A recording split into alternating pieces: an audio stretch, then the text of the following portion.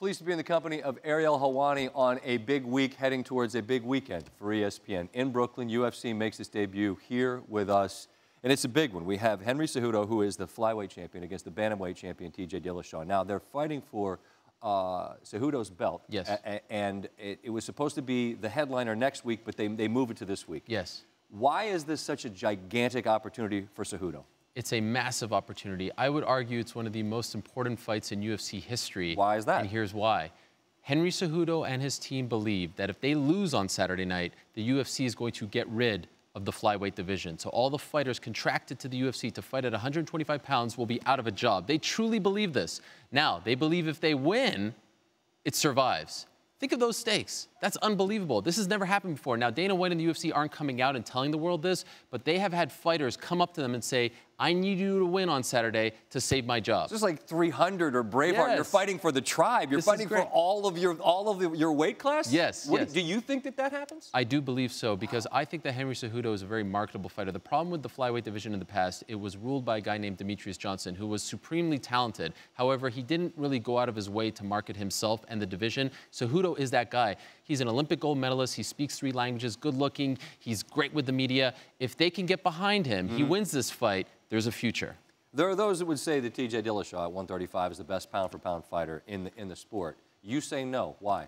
Not quite yet. He hasn't done enough. He's on his way. If he beats Cejudo, that's a massive feather in his cap.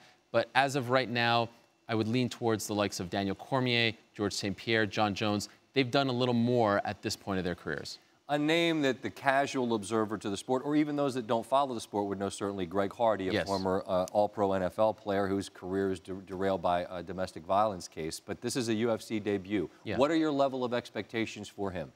Not very high. The UFC wants him to win. There's no doubt about that. He is not a UFC caliber fighter. I don't believe if the UFC wasn't making its debut on ESPN Saturday that he'd be even in the UFC. They're expediting his process, so to speak. He's 3-0 as a professional. He hasn't fought anyone who is very talented at all. They want him to be a star, so they're going to give him favorable matchups, if you will. They want a knockout, but right now, I wouldn't consider him creme de la creme at heavyweight. Understood. The card's the card, but just to have this sport in Brooklyn on this network, for you, I mean, like, what could be bigger than this? Surreal is the word that comes to mind, because as longtime fans of the sport, we have dreamed of the UFC coming to ESPN. And I'm not just saying this because I work for ESPN, but we have always felt like our sport doesn't get the respect that it deserves. This is validation. This is a graduation. This is part of the evolution. This is a massive deal for the sport, and everyone recognizes it. Well, and you help to a huge degree, because you make, for people like me whose plate is filled with all the things I grew up with, you make it understandable, consumable, and whatever else. So continue to do all you're doing. It's a pleasure to be face-to-face with you. It's an honor. Thank you so much. Ariel Helwani. For more, sign up now for ESPN+.